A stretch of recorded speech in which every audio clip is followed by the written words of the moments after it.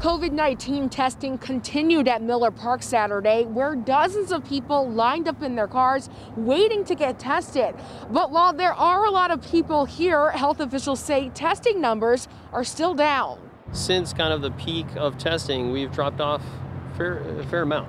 Cars lined up one right after the other outside Miller Park with people waiting to get tested for the coronavirus. I'm heading back to Madison, but just kind of wanted to make sure that given that travel that we were doing it safely. Don't have any symptoms myself, but you can never be too safe. While it's a sight many healthcare officials are happy to see, there's still a big concern that not enough people are getting tested for the virus.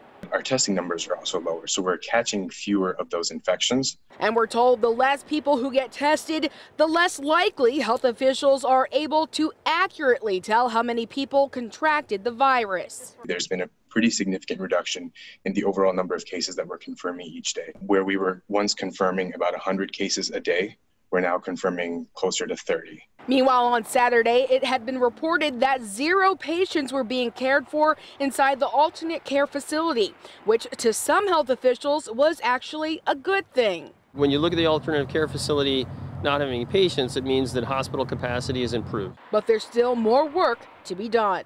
The number of people hospitalized for COVID-19 is down, but it still remains at a level that we'd like to see it much lower.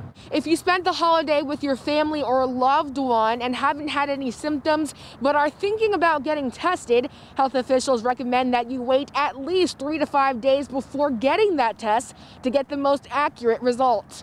Reporting in Milwaukee, Taylor Lumpkin, TMJ4 News.